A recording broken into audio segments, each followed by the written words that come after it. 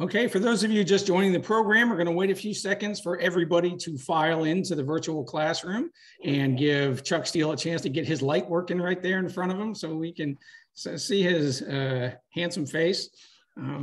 We really got him for his looks and not his intellect in this program. So we'll give it about another few seconds and then we'll start the program. Getting shortchanged all the way around then for that, Clay. That's right. I'm not getting my money's worth on this one. Hell no. Okay, and okay, we'll go ahead and start things off. For those of you just joining us, there'll be some more coming in over the next 30 seconds or so. Welcome to another edition of Popcorn Thursday here at the Virginia War Memorial. I'm Clay Mountcastle. I'm the director at the Virginia War Memorial.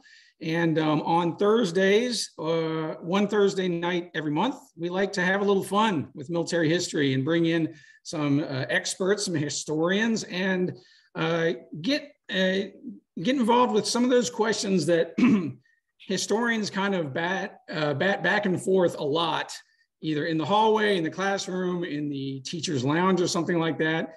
It's one of those things where nothing truly gets decided, but everybody likes to give their opinion and their thoughts on certain things.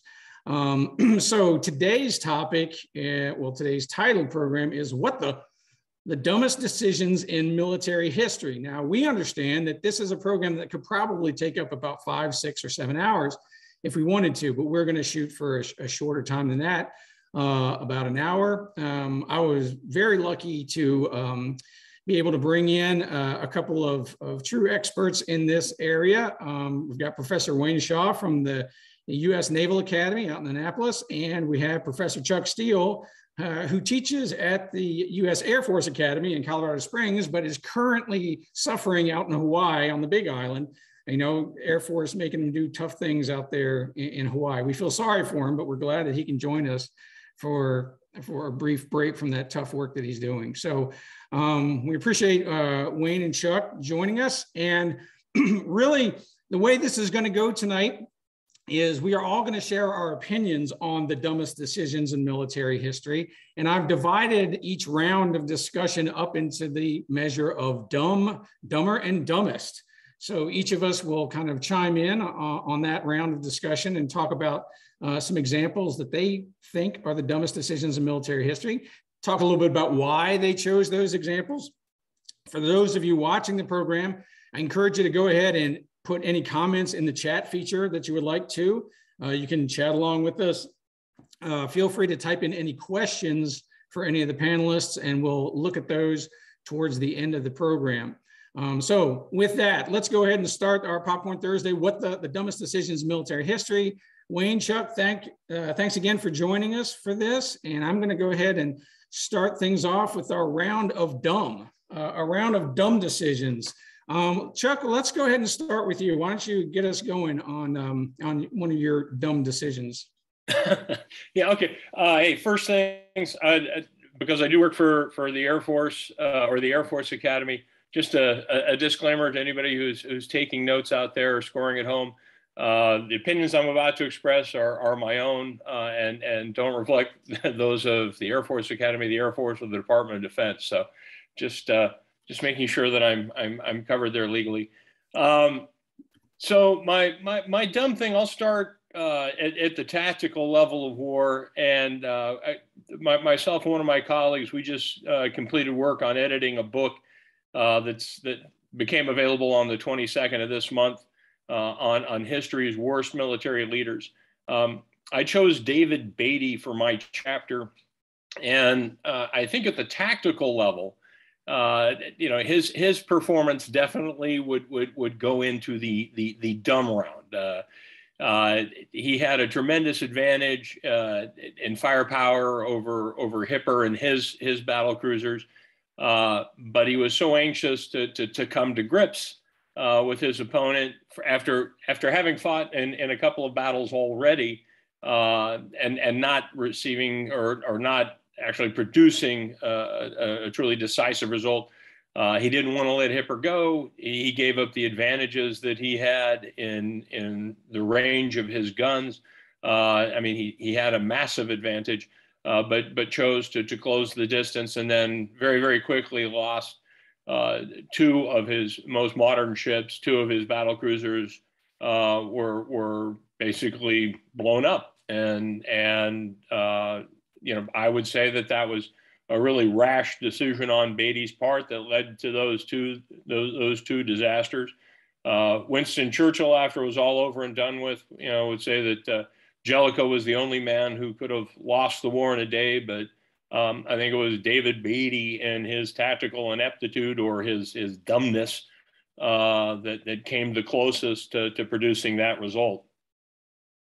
And Chuck, for those out in the audience that might not be all that familiar with Jutland and those things, what in the big picture of World War I, the significance of Jutland and all that in the big picture of the war? Yeah, so I mean, I think you could make an argument it's the second most consequential battle in the war. I would place it right after the first Battle of the Marne, the Miracle on the Marne. But in 1916, there are really four major engagements.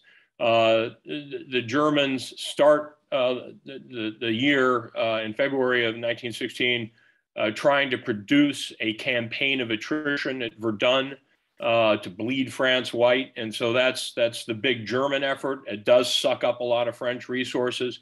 The British then are prompted to counter, and that leads to the Battle of the Somme to try and take pressure off the French, which succeeds. And the Russians launched the Brazilov offensive. So in 1916, a whole lot of really bloody events. Jutland, in comparison, which is May 31st to June 1st of 1916, is the biggest naval engagement of the war. In comparison to those events, far less bloody. British casualties are about, in that period, about 1/10 of what they are on the first day of the Battle of the Somme. But I would argue it's the second most consequential engagement of the First World War, because even though a lot of Germans like to claim it as a tactical success because of the losses that they inflicted on the British, it was almost twice as, or rather in terms of ships and personnel, about 2 to 1. But the net result is that the British succeed in driving the Germans off the sea. Scheer, who commands the German High Seas Fleet, is going to have to go back and say that we can't break the blockade this way. We can't stand up to British supremacy on the surface. And so the Germans will return to unrestricted submarine warfare in 1917.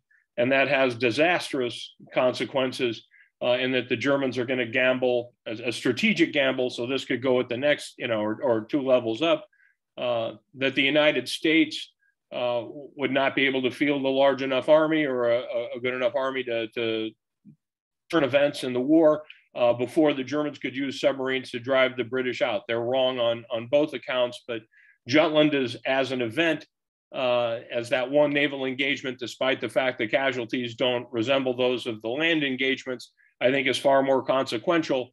But Beatty, for his part in this, the British Grand Fleet, there was the battle fleet, which contained the battle ships, and then Beatty had a force of battle cruisers, which displaced about as much, but they were faster, more lightly armored, but better armed ships. They didn't have as much defensive armor.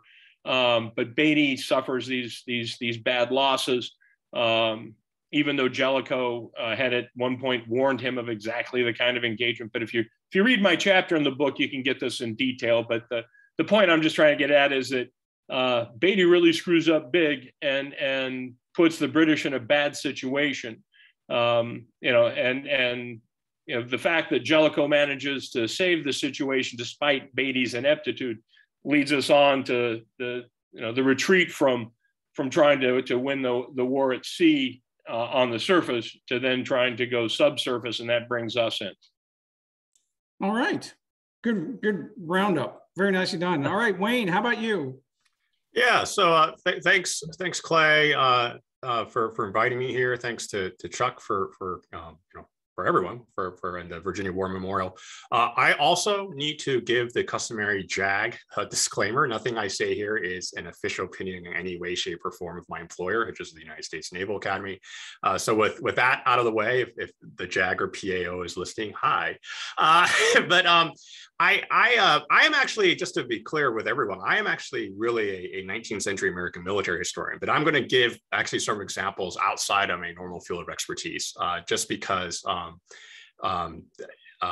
maybe because I'm just tired of talking about Stonewall Jackson and stuff like that, right? So I am going to be a little unconventional, and I will give actually as sort of the tactical level dumb, but partly because it's in the news, but I'll nominate. And with all the caveats, this is very fragmentary right now because it's sort of literally history in the making. What seems to have been this Russian air assault on Hostomel, the airport in Hostomel, is an attempt to seize that airfield and then to use it as an airhead to basically run, basically what seems to be VDV, sort of Russian airborne troops as kind of a coup de main on Kiev, the Ukrainian capital. Which it seems to have been a catastrophic failure, right? Seems to be the Russians. We have historical lessons about how very risky air assault missions are. From World War II especially, they're reason these are generally not attempted a lot of times. From what we know, the Russians did not establish air superiority. They did not have basically the assets that they needed to actually flow in there and to be successful. And I think this is a kind of an interesting example of where the tactical level intersects with other levels of war, so to speak. I mean, some of this seems to have been a strategic misjudgment of kind of the Ukrainians' willingness to resist. But also that initial failure is arguably seems to have larger strategic effects on basically meaning that the Russian government is not going to be able to sort of win a very quick victory at the outset of the war with kind of this bold initial stroke, which in the end was what seems to have been much too risky and too costly. So that's the kind of a tactical thing that I will nominate. All right, good. Well, I'm glad you said it, because I think that's one of the, that's obviously the elephant in the room here right now. It's just like, wow, we see some very questionable decision-making playing out every night on the news. And I certainly we could do a Russian/Soviet bad decision episode of this whole thing, I think, and we'd have plenty to talk about. Well, good. For my dumb level decision, I'm going to go with a little bit of geographical bias, not too far from where I'm sitting right now. 1864, 30th of July, 1864, the Battle of the Crater in the Civil War. For those that aren't terribly familiar, here's the scene. You have Robert E. Lee's army conducting a defense around Petersburg, trying to keep the Army of the Potomac and Ulysses S. Grant from capturing the important rail hub of Petersburg, which certainly would have spelled doom for the capital of Richmond and all those things. So defending around Petersburg, and the Union Army keeps trying to find that weak point in the defense and trying to get a breakthrough in an assault. And so this one assault happening on the 30th of July, the lead up actually begins many weeks earlier when the 48th Pennsylvania Infantry begins to tunnel underneath the Confederate line of defenses to dig directly underneath and pack that tunnel full of explosives. And then plan was to blow up basically the Confederate defensive line and then assault through the breach. And there's your breach, and go ahead and assault that. So, okay, in theory, sounds like a good plan. Seems like, and the tunneling goes actually quite well. You know, the coal miners from Pennsylvania do their job. They know what they're doing, and they dig right underneath the Confederate lines. Even though the Confederates can kind of hear things going on, they're not exactly sure what. And they're doing countermining and all these things. So the scene is set the day before this assault, and everything is going to happen. And then we start to see this flurry of bad decisions happening. Starting up at the top, the technical commander of the Army of the Potomac, George Meade, decides that the division that was planned to lead the assault after the explosion, actually consisting of a large number of U.S. colored troops, and was very fully manned. It was one of the few divisions that had almost all of its troops at that point and had been training for such a mission. He decides that he does not want this unit to lead the charge for political reasons. He did not want to lose a large contingent of U.S. colored troops right off the bat, fearing of what that might look like. So he's worried about the politics of it. And so he tells General Ambrose Burnside that, hey, you got to switch it out. Put somebody else in there. I don't want them leading it. So in his infinite wisdom, Ambrose Burnside, does he just turn to his most competent, capable subordinate and say, now you're, no. He brings 3 commanders together and says, okay, draw straws. Put them all together. And that's a wonderful way to choose who's going to lead this all-important assault to try and break through the Confederate lines. Yeah, go ahead and draw straws. And luck would have it that the worst guy possible to lose or win that draw straw, James Ledlie, and I've complained about him before in our programs before, he was actually my worst general ever in American military history. James Ledlie draws the short straw, and he then has to lead the attack into the assault after the explosion. And things just go from bad to worse. The actual explosion happens very early in the morning on July 30th. And the assault does happen. But James Ledlie, being the kind of guy he is not part of the assault. No. He retreated very far to the rear. And as esteemed historian, Civil War historian Edwin Bears said, caressed a bottle of rum.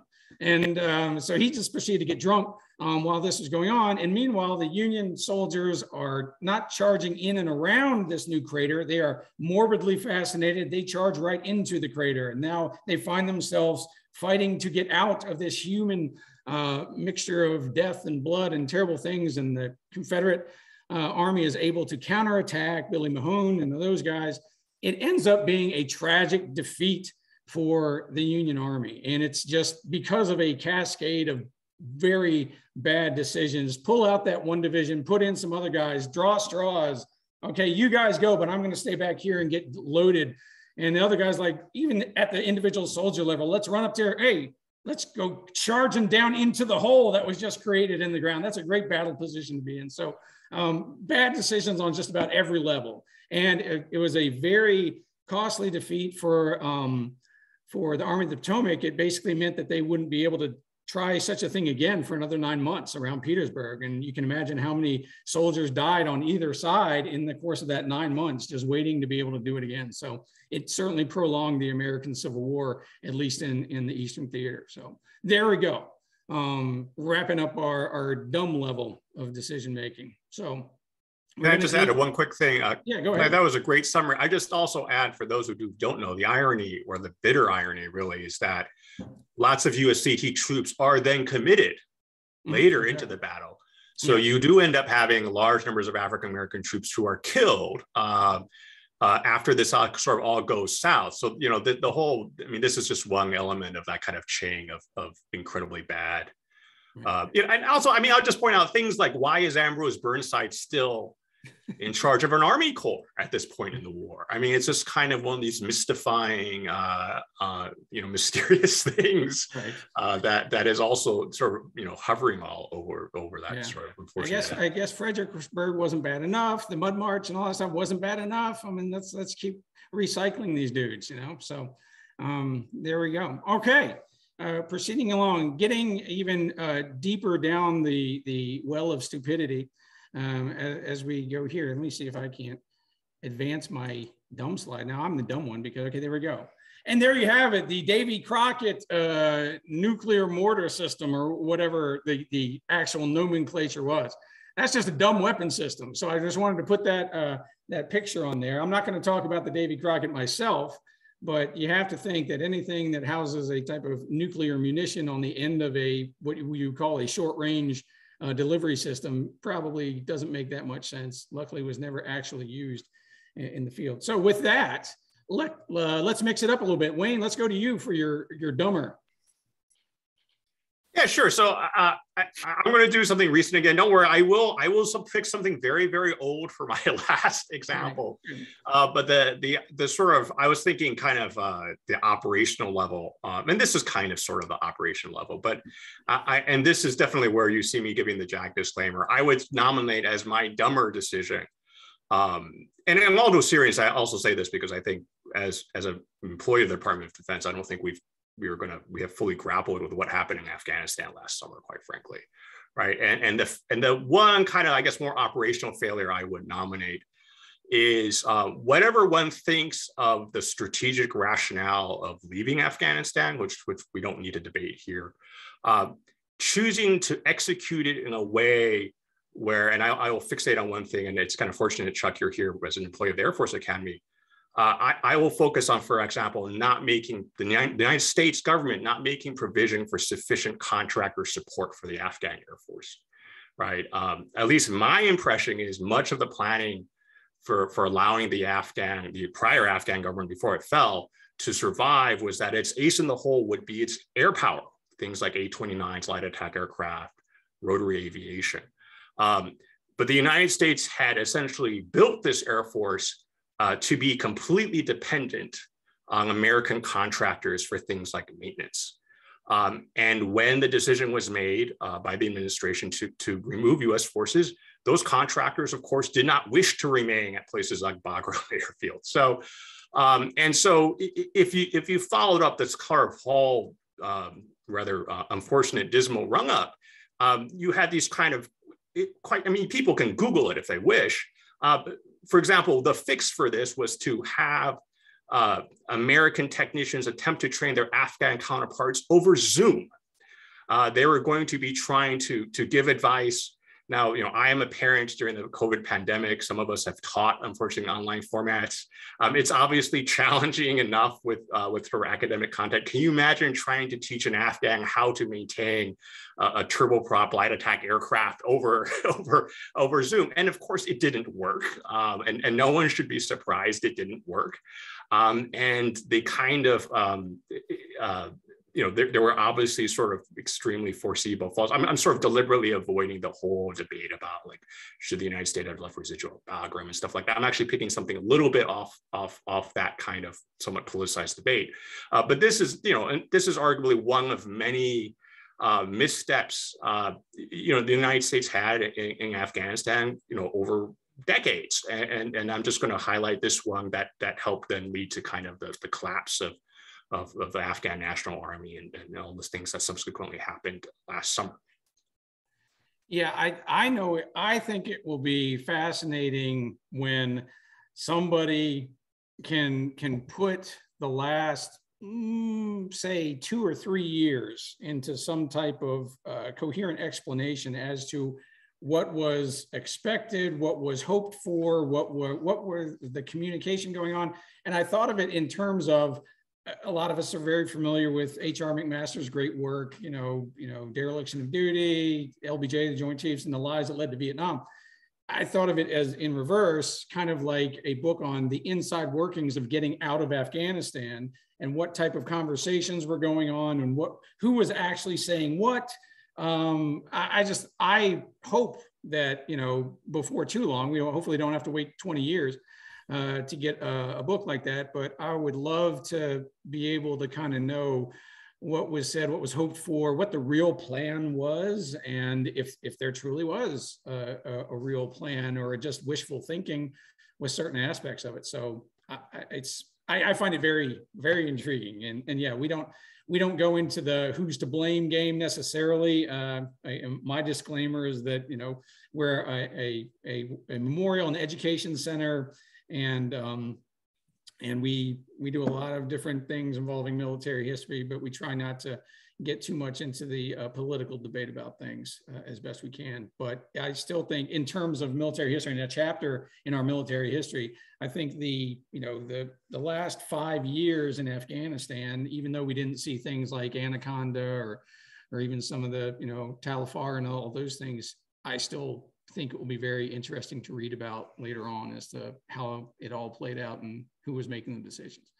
So with that, my little blurb on the back of your book. Let's go to Chuck. Yeah, so I would go farther back. Obviously, I thinking in World War I, if we're as per our conversation earlier, I guess we had talked about looking at the three levels of war. So starting off at the base level with a tactical event and tactical level decisions as being dumb. To take that up to the next higher level and think about things operationally. There were three things that came to mind fairly quickly, and they all were in 2 were in 1916. The German decision to initiate a campaign of attrition at Verdun without really knowing how to do that. The British decision to try and stop that at the Somme to attack on a broader front, which, and using a massive amount of artillery that, of course, then was spread out over a broader front. So reducing its effectiveness. I think the operational level decisions for how those two campaigns were to be initiated, obviously they have invited books. And so those would have been big ones.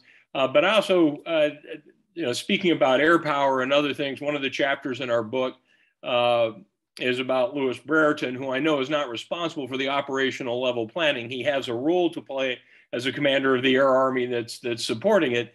But Operation Market Garden, I think, would be the operational operational level dumber event, and that they're so complex. Wayne was talking about, in this day and age, even beyond this point, how problematic these things are. But imagine dropping 3 divisions to capture a series of bridges, discounting intelligence of increased enemy activity to include, not light troops, but heavy troops, and still going forward this thing.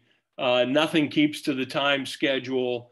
It's ultimately it's a disaster for the most inexperienced troops, which were the British paratroopers who had been dropped at Arnhem, and it just really from concept to execution is a study in I've used the word ineptitude before, but I'll use it again because it's a bad event. And it's shame, that so many brave people fought and died, because there's a lot of heroism that you can track through this at the tactical level. But the commanders, the generals, in particular Montgomery and Browning, the people who put this thing together, really failed the people beneath them who then had to execute this. So I would put Operation Market Garden at the top of my dumber list, or operational level bad things.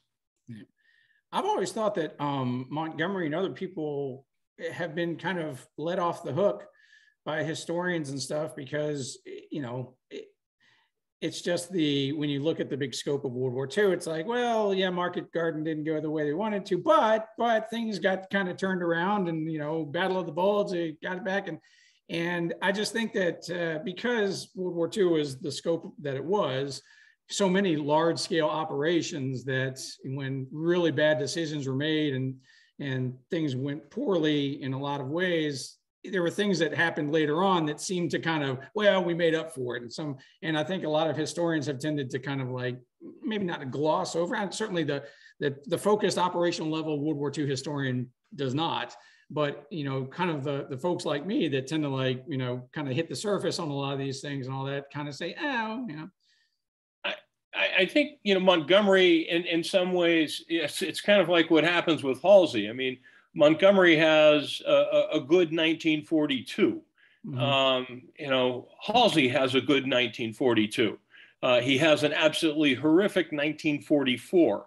If one looks at Leyte, and his chasing Ozawa and the empty carriers, and setting up Samar to be a disaster, which it's not, which, on the naval side, not to steal Wayne's thing for his school, but, one of the most improbable and amazing victories at the tactical level ever. I love Hornfisher's book, The Last Stand of the Tin Can Sailors. I've got my cadets are reading that right now. It's spring break for us. So when they come back, we're going to have a discussion about this. But I mean, Halsey left 7th Fleet in a really bad position, especially the 3 Taffy groups that are there off Samar. And, a couple months later in December, he sails into a typhoon, an absolutely horrific typhoon, loses 3 destroyers. 700 plus sailors die from that. And he's the guy who gets the last 5th star amongst the admirals, not Spruance, who I think had a much better record, but Halsey. So, I mean, when you talk about Montgomery escaping criticism, I think he became a hero at a time when the British absolutely needed a hero, in the same sense that Halsey becomes a hero at a time when the United States needs a hero. And then they both have horrific 1944s. But at that point, the war is just, it's a short way to the end, and nobody's going to tarnish their heroes. But that's probably a conversation for a different panel. Unworthy icons or something like that. You could talk about, MacArthur and his defense of the Philippines, or Halsey, like I said, or these other guys. But I do think Montgomery, gets the pass for what he had done earlier in the war, especially what he does in 42. All right, great. All right, well, for my dumber, I'm going big picture. And I kind of tipped my hat a little bit earlier because I mentioned H.R. McMaster's book.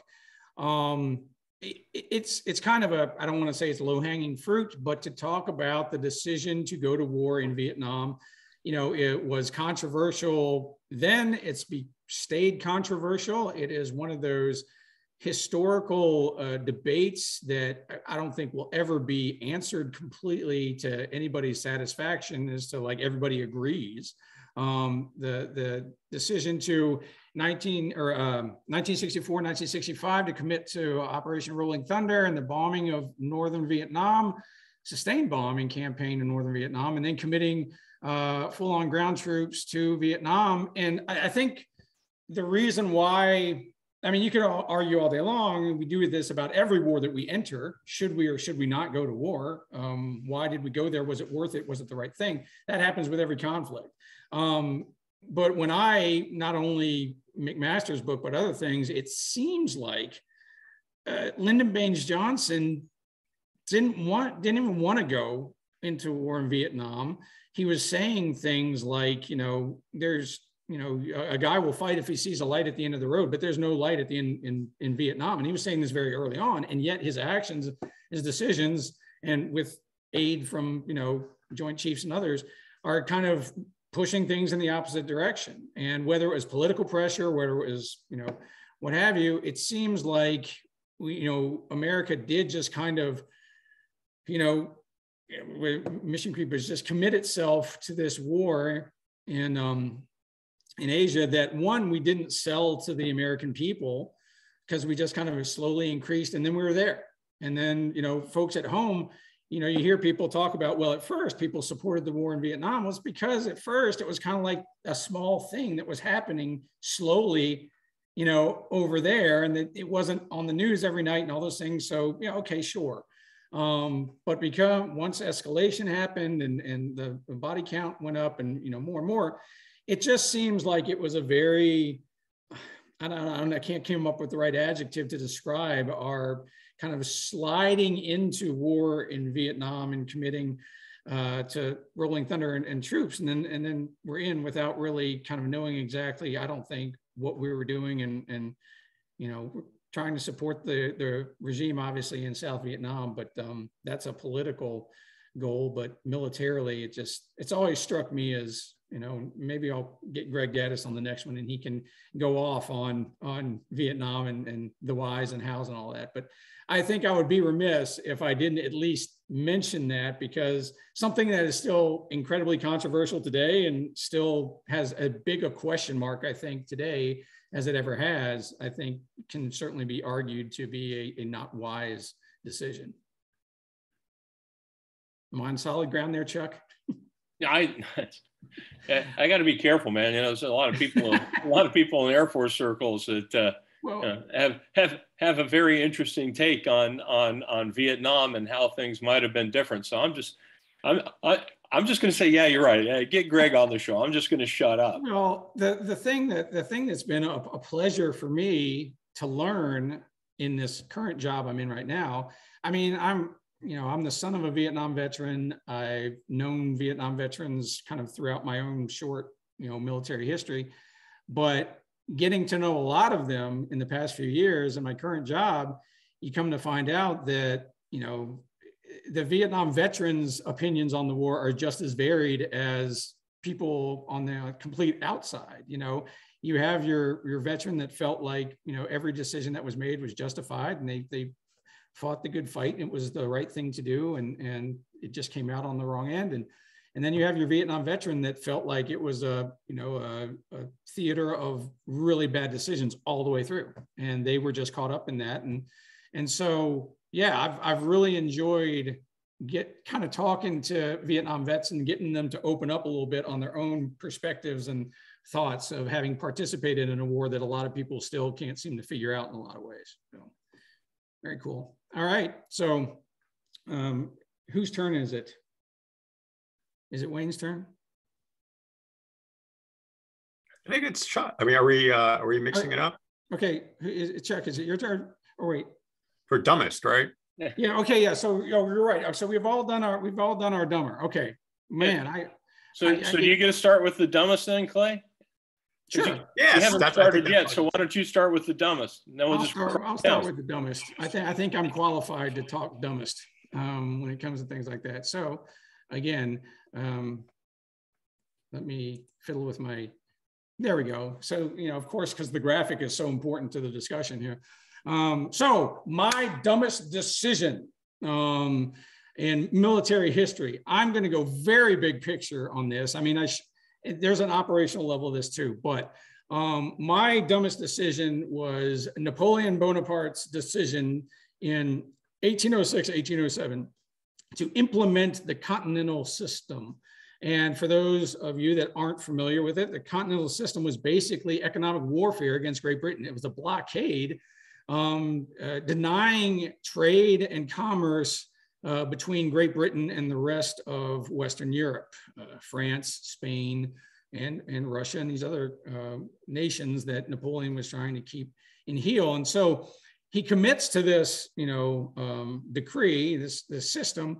But the problem with doing that is you have to enforce it if you put it out there. And it's really hard to enforce a blockade when you don't have a navy that can do that. So Napoleon learns that in order to enforce a blockade without a navy, you have to conduct land, campaigns and invasions to try and spank whoever is defying your decree. So he finds himself in Spain, suffering through what people call the Spanish ulcer, a very long, painful, sapping manpower and resources as he's fighting insurgents and guerrillas.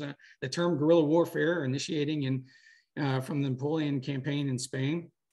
And then perhaps most disastrous is his decision to invade Russia in 1812. And that, I mean, I thought about just talking about Napoleon's invasion of Russia in 1812, but I kind of think that without the continental system, he wouldn't have been, on the hook to have to do all this. So he invades Russia in 1812, long slog through Smolensk, Battle of Borodino, finally captures Moscow, the capital, and thinks that's going to do it. But lo and behold, the Russians just burn Moscow and move outside the city. And Napoleon, then you can call this an operational decision. Then he sits and stews in a burned out Moscow, not 1, not 2, not 3, not 4 weeks, but 5 or 6 weeks, waiting for the Russians to, offer a peace agreement or something like that, to, come to terms with what he wants. Finally realizes that ain't happening. And so he tells us what's left of his army, okay, pack it up, guys. Sorry, we got to head back towards,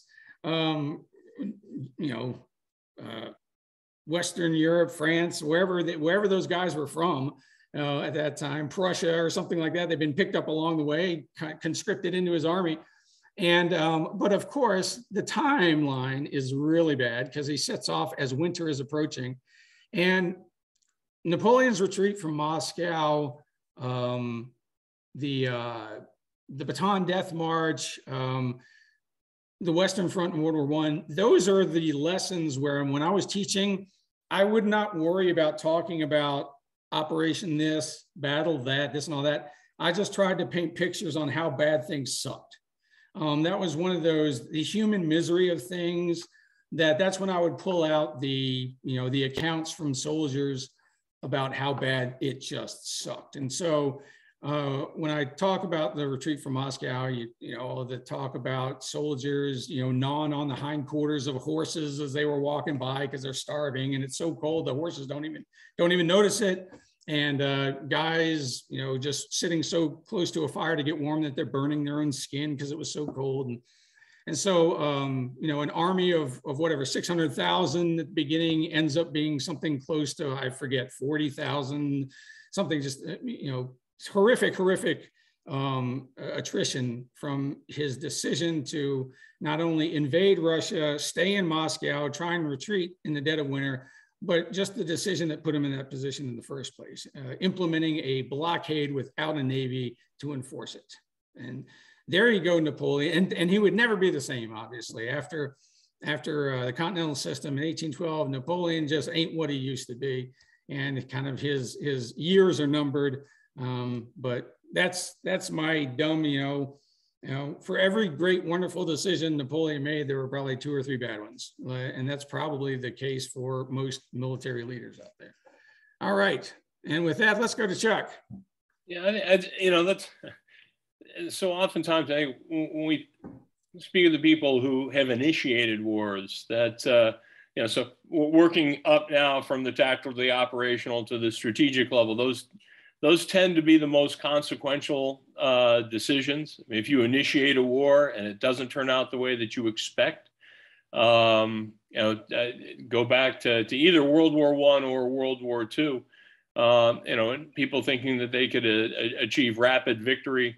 And I would say probably the worst decisions were either the German decision for war in general that took them into Russia, and ultimately their defeat, but it also a war with the United States and Great Britain.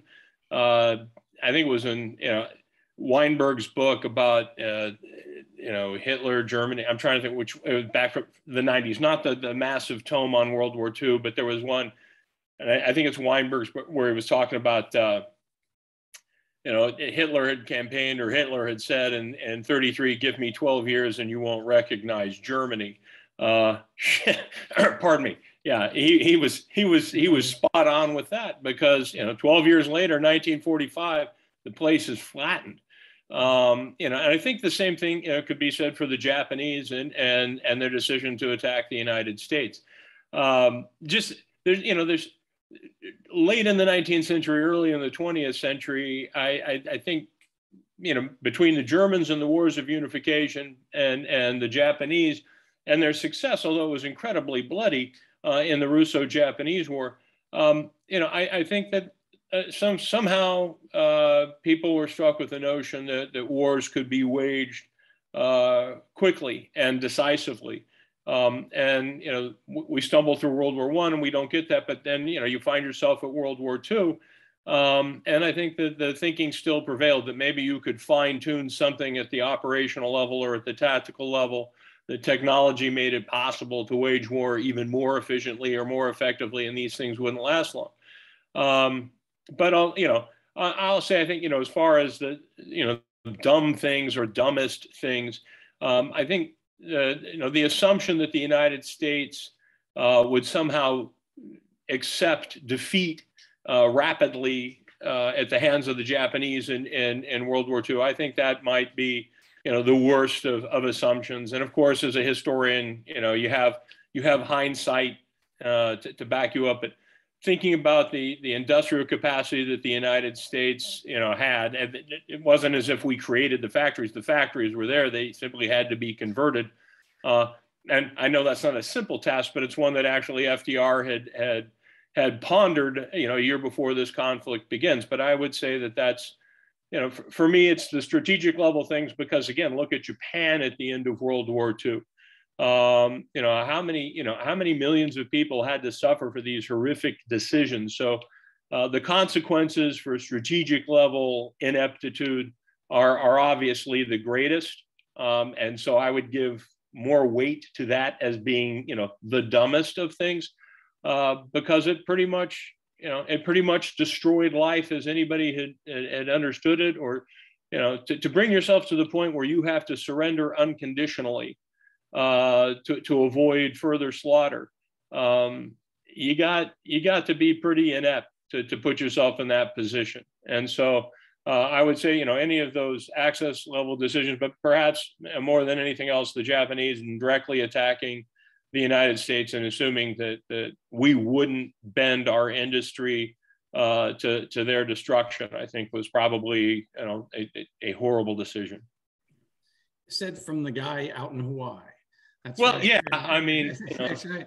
Well, it reminds me of all people, comedian Richard Pryor. I remember in one of his stand-up bits, Richard Pryor wasn't normally joking about military history, but all of a sudden in one of his stand-up routines, he just all of a sudden looks at the audience and says, "What were the Japanese thinking when they bombed Pearl Harbor?" He say like, "Oh, were they thinking like, oh yeah, we'll bomb Pearl Harbor and they'll never F with us again?" It's just kind of like, exactly. It's like, what were they thinking? So, point well taken. It, hindsight's 2020, all of that, of course, but you have to wonder, the level of confidence and, the misplacement of confidence is kind of staggering. All right, Wayne, go ahead. So I promised I'd pick something much older. So I'm going to nominate the Sicilian expedition from the Peloponnesian War. So, all right. So,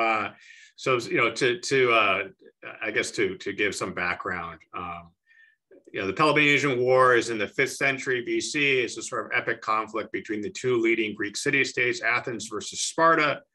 The war lasts about 30 some odd years. It ends in kind of a pretty dismal Athenian defeat.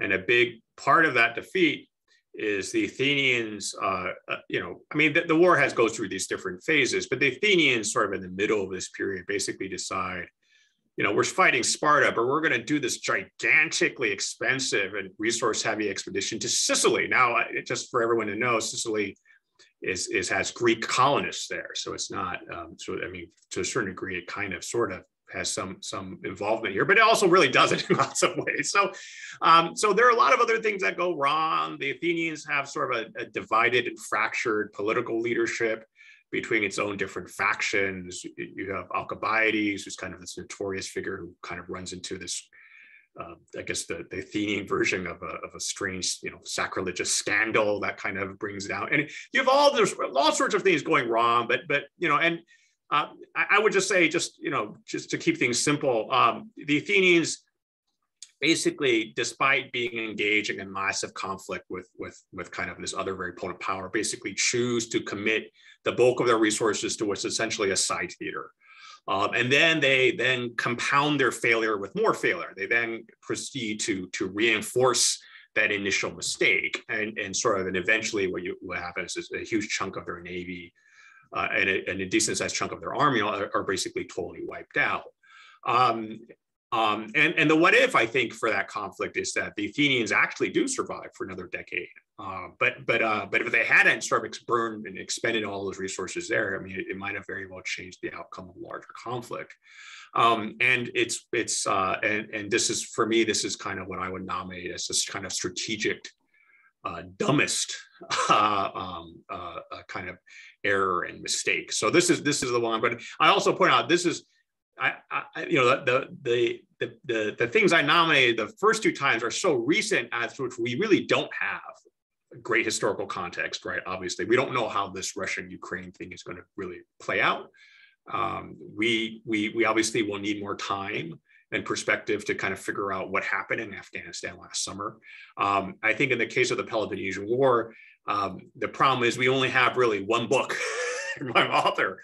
That's an exaggeration. That's not completely true. There's Plutarch and other things like that. But really, in the ancient world, for ancient history, the source base is much less. So there's always a certain amount of uncertainty, and kind of we're just making the best judgments that we can. But this is the sort of the pre-modern counterpart to this stuff that's sort of hyper-modern, for lack of a better term.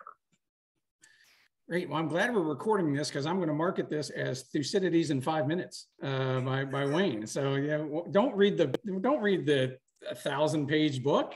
Just check in with Wayne a little bit. He'll break it down for you. And in all honesty, I hope my advisor's not listening. I didn't read Thucydides.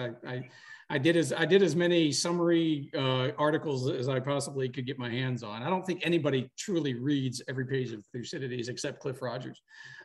Cliff, I hope you're out there wherever you are, buddy. All right. Well, you know what? I'm gonna dive into the chat here real quick. Let me go on up to the top. Okay. Layson, Layson is on. Hey, Layson, how are you? She says she's digging it. That's great. I appreciate it. Layson is fantastic. She's one of our partners here in Richmond, and she's an amazing artist and has a lot of interesting talents of her own. So I'm glad she's tuning in. All right, Rick. All right, Rick Curtin, our Huey aviator in Vietnam. He's talking about specifically Operation Peace Arrow, initiated on August 5th of 1864, 60,000 US KIA and MIA, perhaps another 2 to 3 million military and civilian deaths in Southeast Asia. 2 to 3 million civilian deaths when the Khmer Rouge took over Cambodia. Rick, thank you very much for that. I can certainly say that, and it's by no fault of anybody. Maybe there was a period in the, I don't know, maybe the 80s, maybe the 90s, where professional military education focused an appropriate amount of attention on Vietnam, maybe not.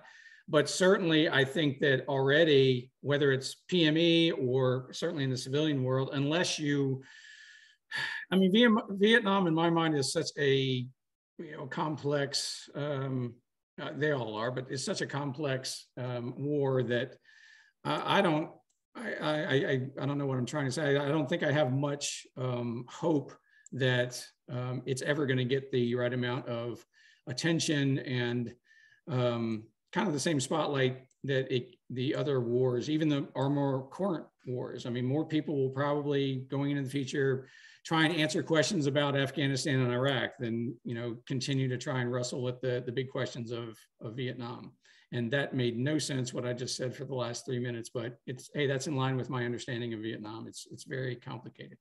All right, Mike Santoro, old Marine out there, maybe a subset of your discussion on the Japanese, Chuck, but do either you or Wayne have any comments about the Japanese decision-making process at the Battle of Midway?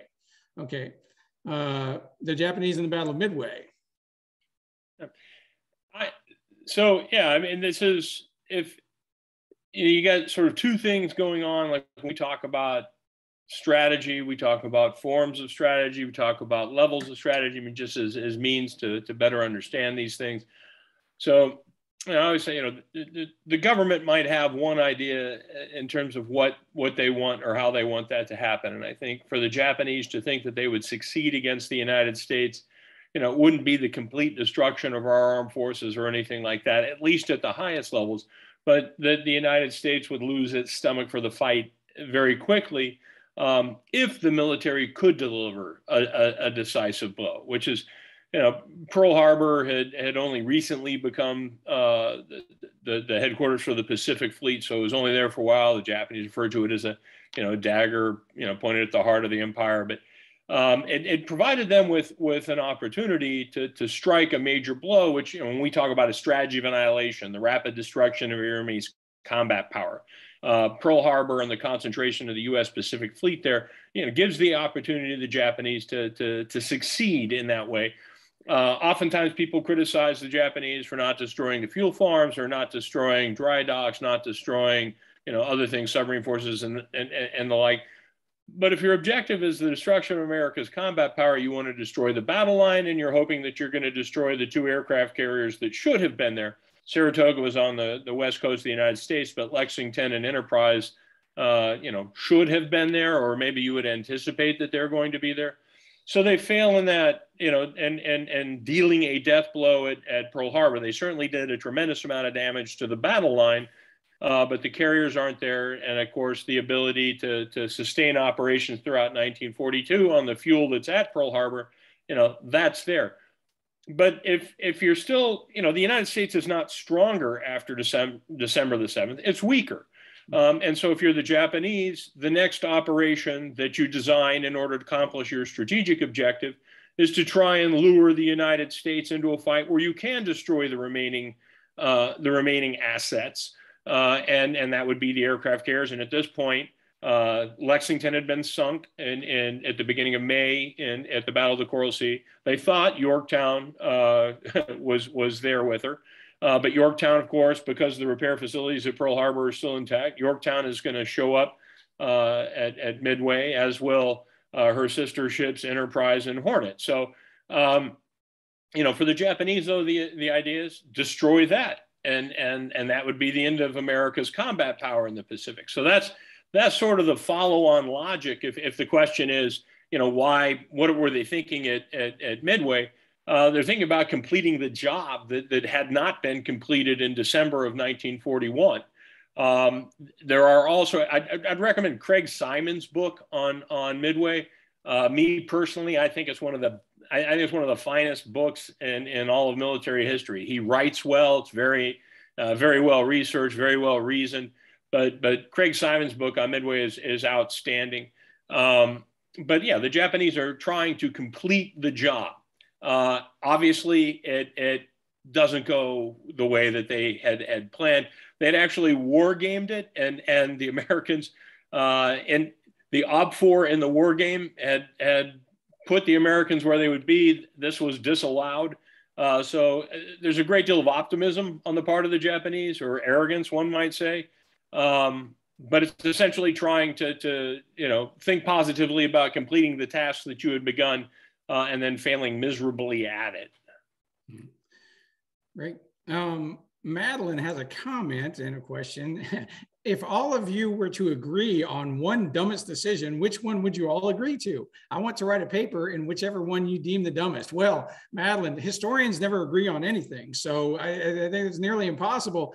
I will say, though, I mean, at least when we were all at West Point, Chuck was the contrarian. Chuck was the guy that always wanted to be the devil's advocate and all this. But I will say that of all the things we've talked about right now, if you're looking to write a paper, I would agree that the Japanese decision to attack Pearl Harbor certainly has a wealth of different, ways you could approach that decision. There's tons of things, resources out there on it.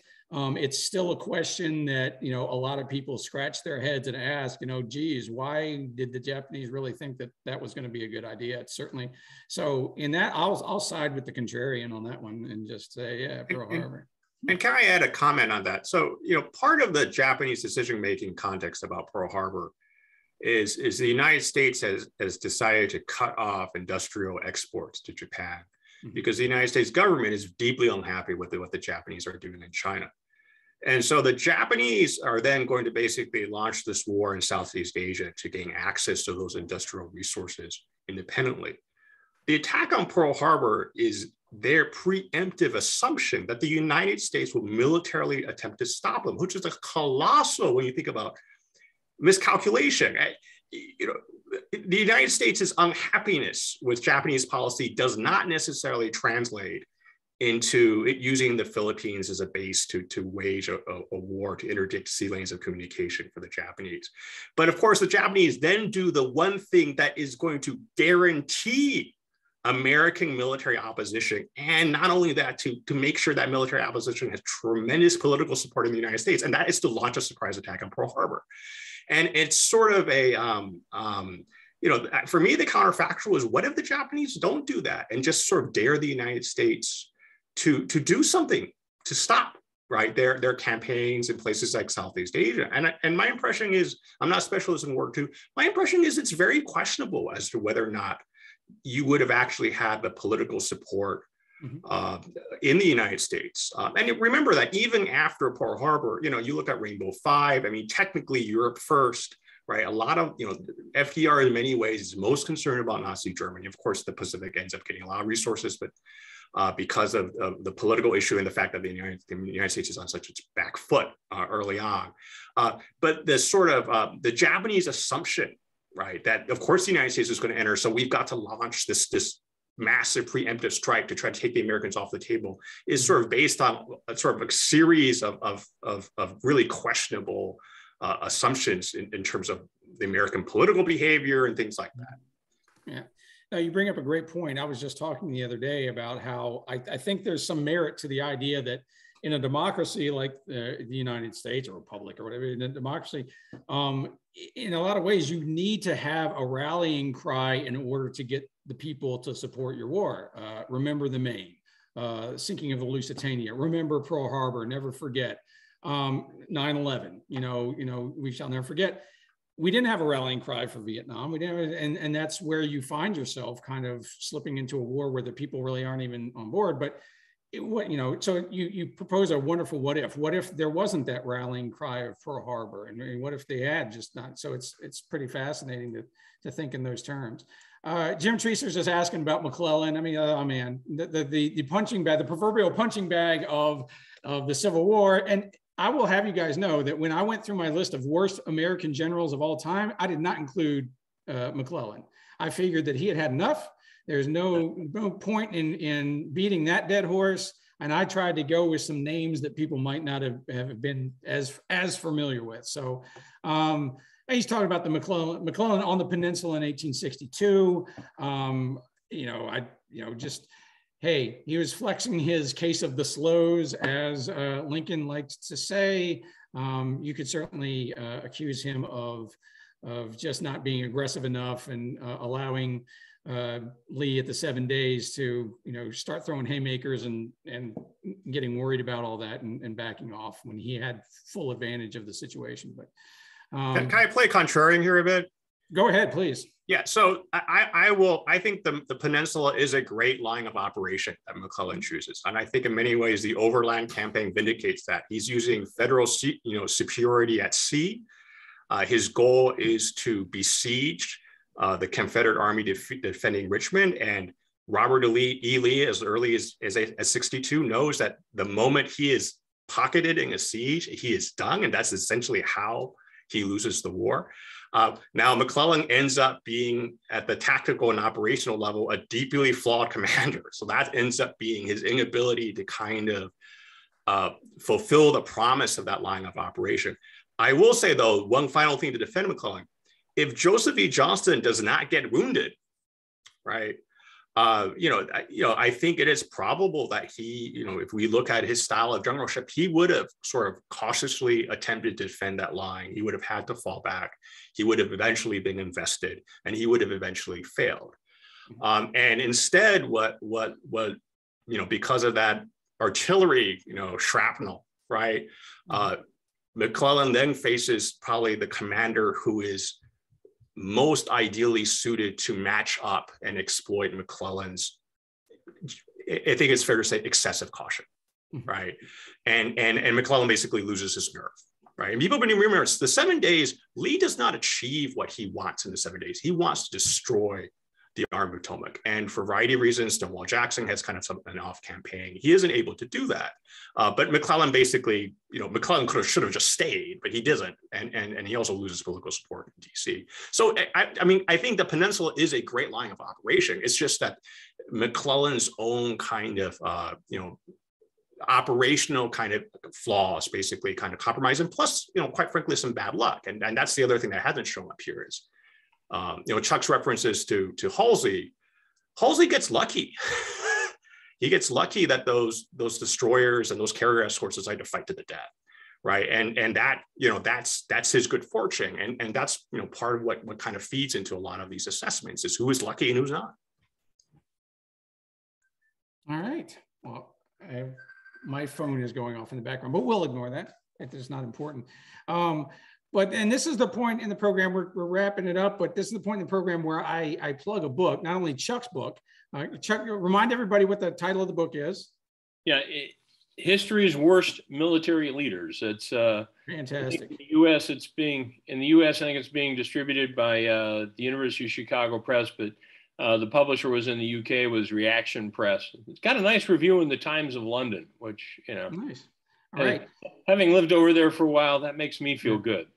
So in addition to Chuck's book, I would encourage people that are interested in bad decisions, particularly in the American experience, to check out a book called America's First Battles, an edited volume, Heller and Stoft. And it's replete with a number of chapters, examples throughout American history of first battles that did not go well, because if you see in the American experience, usually a first battle does not go well in the American experience, but it's largely due to ignorance, just as much as bad decisions. It's just they don't know what they don't know, and they haven't done this before, but they quickly figure it out. That kind of being the underlying premise of the book, is that Americans have a habit of starting cold, but then figuring it out and getting it right later on. But I would encourage people to check out that book if you're interested in kind of like things going wrong, poor decisions, but then, kind of the American habit of figuring it out as we go.